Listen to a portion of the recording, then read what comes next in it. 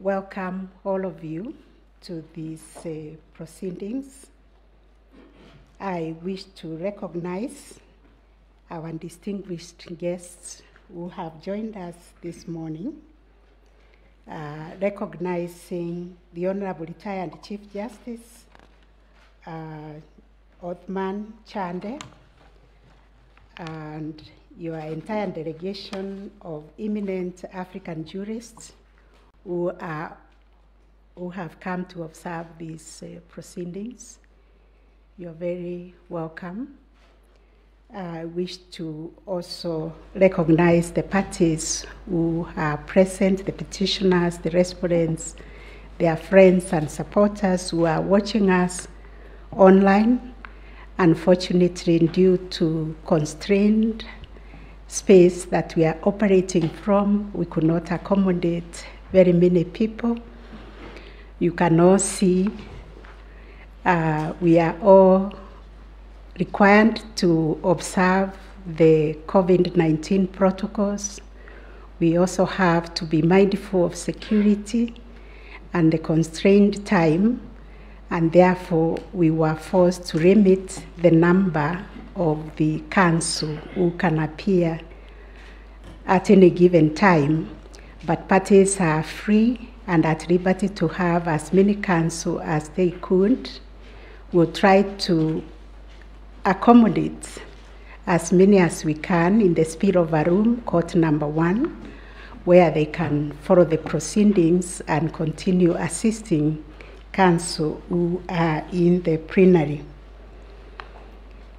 We thank the media also for coming to stream the proceedings online to assist Kenyans and all people from all over the world who are watching and following these proceedings across Africa and across the world.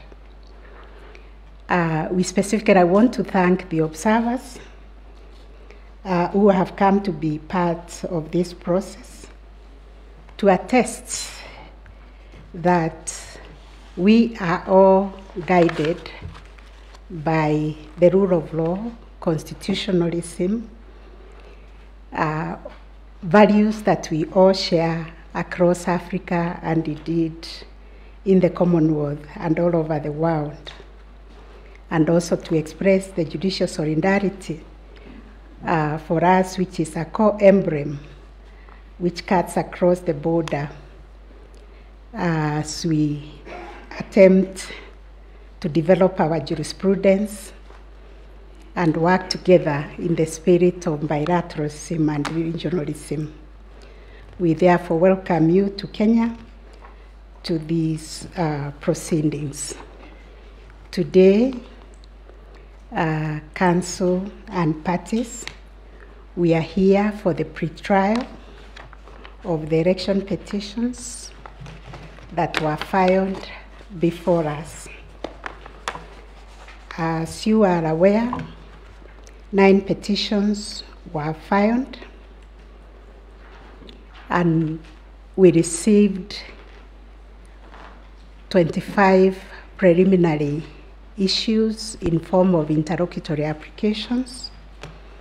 We have been able to dispose of all those preliminary issues and delivered rulings online, which I believe you are still reading and internalizing.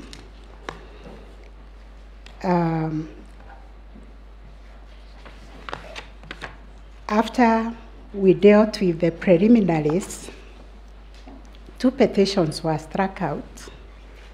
Petition number E006 and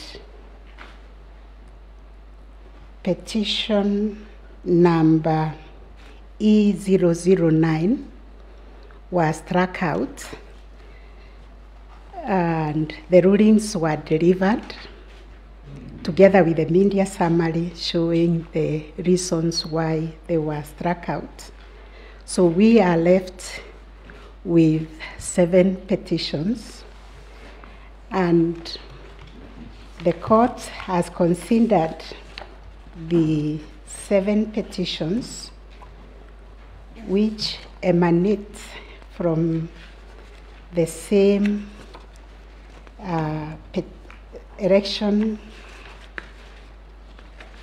presidential election, which was held on the 9th of August 2022. So upon perusing and considering the issues raised in the following petitions, E001, E002, E003, E004, E005, E007, and E008 of 2022, and the respondents thereto, we find that all those petitions raise similar issues and seek similar orders. Therefore, we order that petitions numbers E001, 2, 3, 4, 5, 7, and 8 of 2022 be and are hereby consolidated with petition number E005 of 2022, which is designated as the RIND presidential election petition for 2022.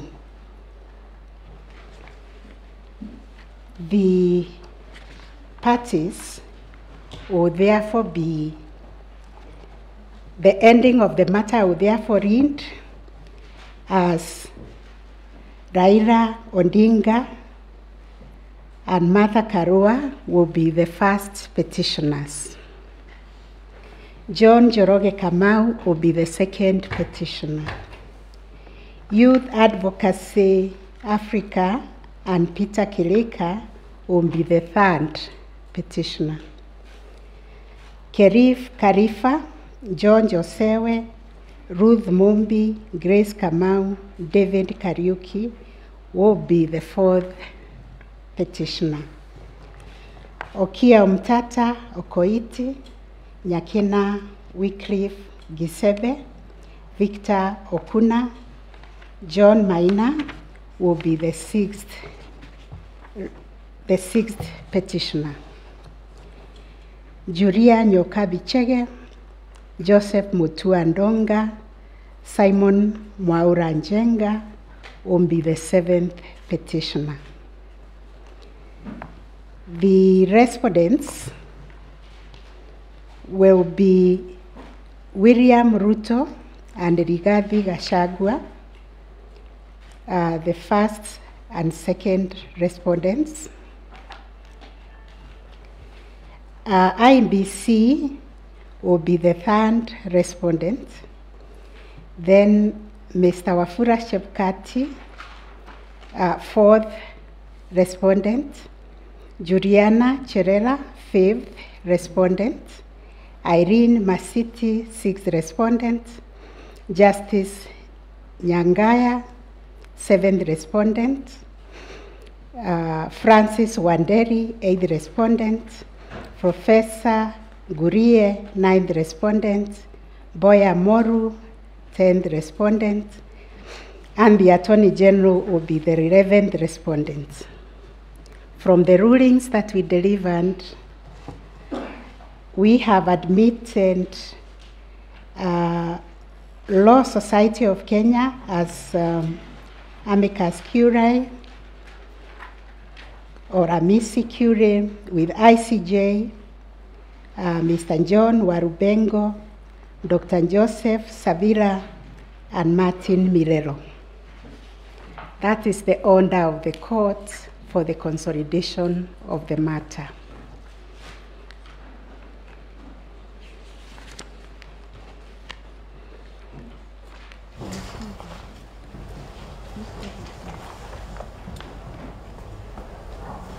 So the other issue that we are going to deal with this morning, upon consolidation of the matter, is to settle the issues for determination. The court, having considered the pleadings that were filed, the submissions, and all the documents that were filed, we have framed 9 issues that have been shared with you by now, I believe, but I'll read them out.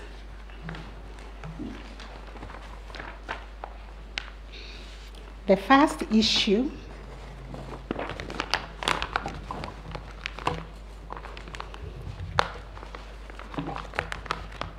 is whether the technology deployed by Iebc for the conduct of the 2022 general elections met the standards of integrity, verifiability, security, and transparency to guarantee accurate and verifiable results.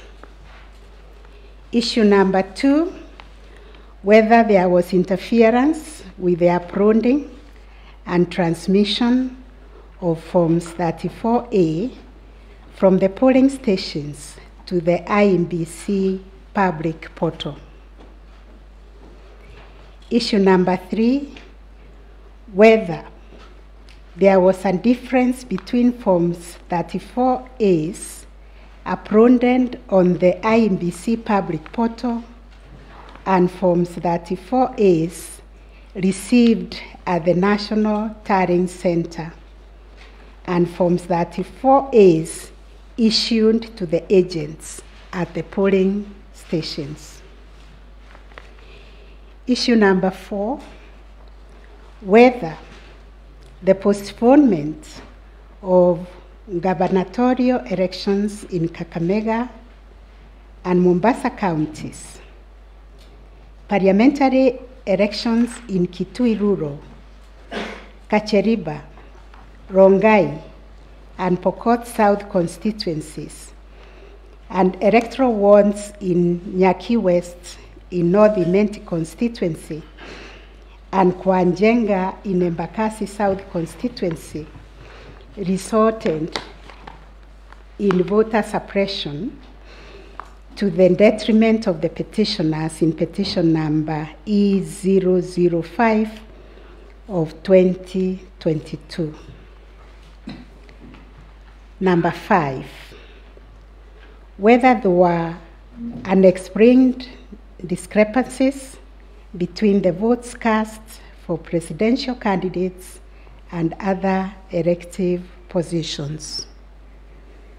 Issue number 6, whether the Iebc carried out the verification, tallying, and declaration of results in accordance with the provisions of Article 138(3)(c) and 138(10) of the Constitution. Issue number 7, whether the declared president-elect attained 50% plus 1 vote of the votes cast in accordance with Article 138(4) of the Constitution. And number 8, whether there were irregularities and illegalities of such magnitude as to affect the final result of the presidential election. And finally, what reliefs and orders can this court